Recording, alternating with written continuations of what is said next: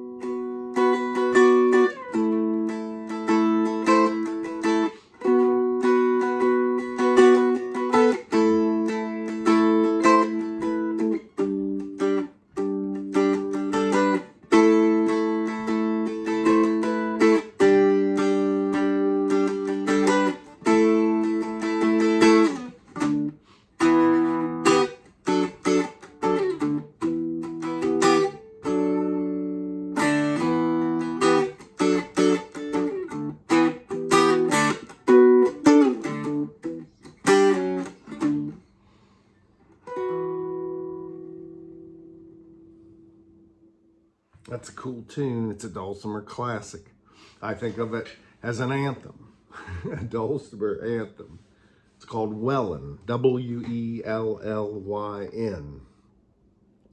And that was written by Robert Force, otherwise known as Bob Force. I love this tune. I learned it early on. I call it a Dulcimer anthem because I think it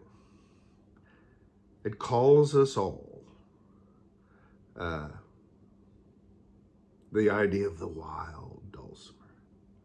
Not the domesticated one, not the one put in little boxes, but the wild Dulcimer, which really is well, let me show you. This is one of my favorite books. In fact, it's one of the first books I ever got. I think it was the first book I saw, and I believe I saw it before I ever touched a Dulcimer. In Search of the Wild Dulcimer, Robert Force and Albert Deshay. Please help me pronounce Al's last name, if you can. Wow, I got this thing in my hands from the Kenton County Public Library, I think when I was 16. I might have been 15, but I think I was 16. I checked it out more than once. And what it really is like an adventurer's manual, you know, from back in the day. It kind of shows you how the instrument works, and it encourages you to do it your own way. And so whenever I think of the tune Wellyn, I think of this explorer personality, this drive, this search. My mom found this book years later at the library. I guess it was falling apart and they had put it on the sales table. So I think I have the very copy. Dedicated to Richard Farina and Paul Clayton, who taught us through their music. That's cool. And there's a forward. There is a certain magic about the dulcimer. It's hard to define, but if it's touched you, you know what it is. Keep this magic alive and your music will take on form and substance. It will grow and develop from within. You know, they have so many neat ideas in here, and I'm thankful for it. So thank you, gentlemen. Unfortunately, Al passed away many years ago, but Bob is still out there. And you should go to his website. He's got this book on there where you can look through it on the website. You should look up on YouTube the word Wellyn, W-E-L-L-Y-N. You will find a YouTube video of Bob playing this by himself. But of course, what you really need to hear, and I think Bob would agree, is to hear them play this together. And on Bob's site, there is a recording you can get where they are playing live. David Schnaufer once told me there's nothing like those two playing live. And he told me it was a shame I couldn't hear them play together, you know, because Al had passed on at that point, and I never met him. But this tune, Wellyn, it takes two dulcimers to really hear, you know, what I first heard. And I first heard it on the Pacific Rim Dulcimer Project, an LP I got from that same library. You can hear that on YouTube. And it's track number 3 on the LP. You can get tabbed to this, and there's various versions out there, but this is the book that went along with the Pacific Rim Dulcimer Project. Neil Hellman, Michael Rugg, Bob Force, Al Deshay, Bonnie Carroll, Michael Hubert. I never met Michael. I may be messing up his last name. But the tab is in here. There's this great picture of them playing together. And you hear people play this a lot. I'll tell you, some of you, I want you to understand kind of where I think I'm at in this. First of all, there are people all over the world playing things like dulcimers, and they don't care if what you call it. You get strings over, you just get some strings and you put frets under it, and you leave out the notes you probably don't want anyway, and you've got a sound body that runs the whole length of the thing. You know, that's the definition of a fretted zither. It doesn't have to be diatonic. In some parts of the world, they went chromatic more than 100 years ago. But, you know, that's the academic definition. What's the heart definition? Somebody wants music, and with simple tools and simple ingredients, they put together a simple instrument. And many of them have a drone, and many of them are missing the wrong notes, which is very convenient. And it's just a basic part of humanity, you know. Man, I'm going to get lost on this whole thing here, but let me wrap this around a different tree. I really think this tune for me just reminds me that it's okay to do things your own way. Don't let anyone tell you how to enjoy this instrument. I'm scattered this morning. I'll admit to you guys, I have made dulcimer diaries that have not made it to you, because it's just one thing after another went wrong. And I'm going to make this one no matter what. Was I getting ready to do a whole sermon on Wellyn or what? I don't know. But I think I think I said I want to look at the tune a little bit more. I love this idea of barring.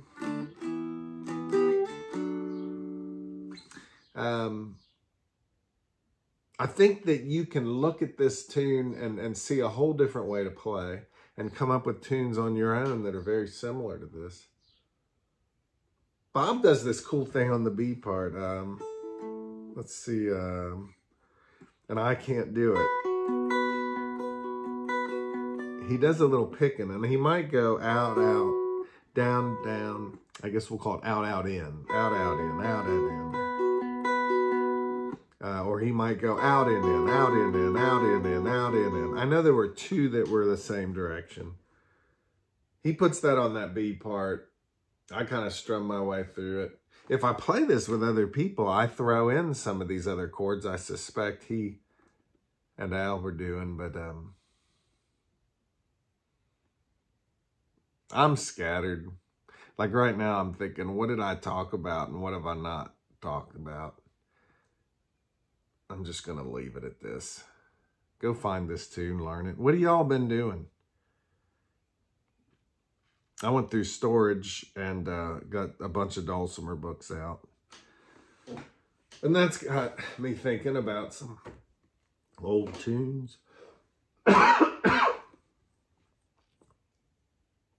always so tempted to try to make these videos perfect, and then I always have to remind myself, I don't want people to take away the idea that everything's got to be just right, you know. Dulcimer.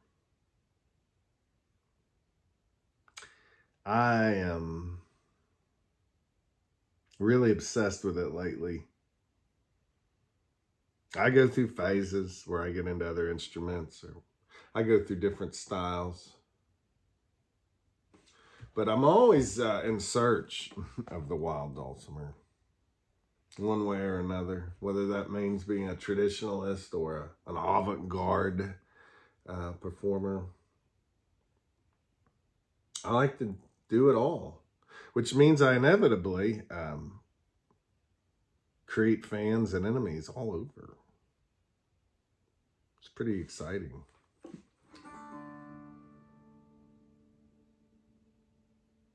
And I'm not going to cancel on this video. I said something in the last video, I believe, about getting it going. Or one of the last videos. You got to get something going. I feel like there's some real truth to that. You don't have to do it right.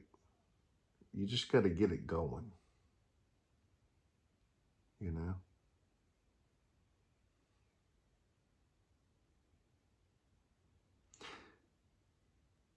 I just remembered what I was going to preach about. Here's how I see myself. I feel like I'm a bridge between, even though there's been a long run of Dulcimer type players, and there always will be, I feel like I'm a bridge between very two interesting groups. I knew a lot of traditional, and still do, a lot of traditional players and modern players. I guess some of the more modern players, a lot of people call them the revivalists. You know, they revived the dulcimer in a sense, and then they took it in new directions. Some of them took it in old directions too, but I got to know a lot of the people that are gone now and hear a lot of their stories and see their books and listen to their recordings, and see them play live and jam with them. And I've been doing this my whole life. Kind of, since I was 16, it's been a big part of it.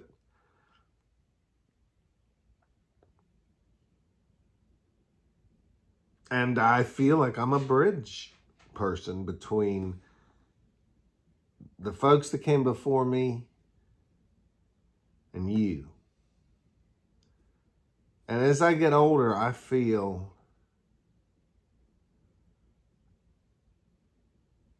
a responsibility, but also a passion to let you know about some of the exciting stuff that's out there. This dulcimer and then the community that surrounds it. And not just the community, also the hermits who live in the hills by themselves, the people who are modern and experimental, and the people who are ultra traditional. The whole thing, the whole bunch. It's a fascinating story.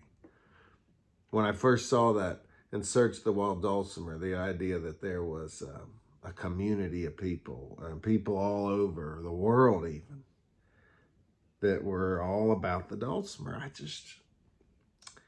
boy, that seems so cool to me. So I just want to urge you guys to know there is some amazing history to this instrument. And there's amazing things yet to happen, and you are part of it.